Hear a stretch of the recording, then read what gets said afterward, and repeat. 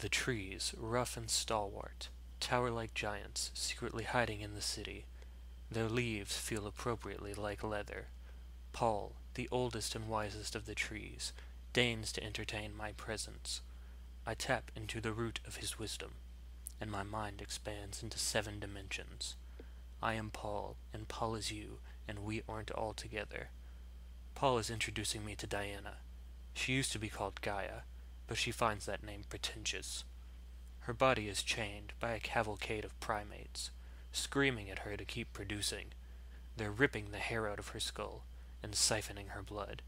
They're drinking it and ripping off her skin, replacing it with burning tar. I'm crying. Paul is looking down at me.